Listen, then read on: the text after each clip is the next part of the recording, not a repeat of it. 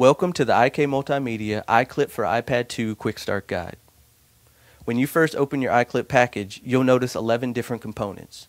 Remove all the components from the package and make sure you have a Phillips head screwdriver handy.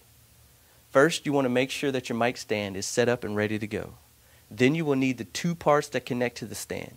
These two pieces will slide together around the pole of your mic stand. The vertical slide with the hole in the middle is the rear piece. Position this behind the mic stand with the arrows on the inside pointing up. Then position the front piece with the arrows pointing down just above the rear piece. These two pieces should slide together tightly until they are even with each other. Position the slide so that the fin coming out from the front piece points in the direction you want your iPad to face, and insert one of the two black screws into the rear piece, tightening it down until both pieces are firmly in place. Now you want to position the multi-angle joint against the flat side of the front slide and use the remaining black screw to tighten it down. Before tightening completely, position the joint at the angle you would like your iPad to be displayed at. It's easier and safer to adjust this before you insert your iPad. Now insert the actual iPad holder into this joint. If you choose to hold your iPad in portrait mode, be sure to position the holder so that the iPad slides in from the top, not the bottom, to keep it secure. For landscape mode, the open end of the iPad holder can be positioned either to the left or to the right.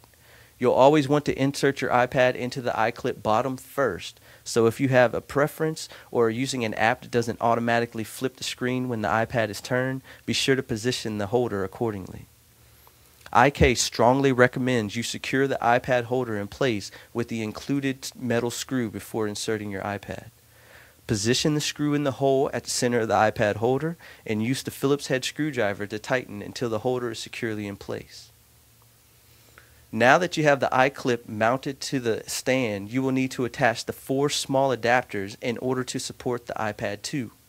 Before mounting your iPad 2, you will need to place the adapters under the hooks located at the end of the brackets, then push them until you hear them click into place. Make sure to give one final check that everything is assembled tightly and securely on the stand and insert your iPad 2. Now you're ready to rock.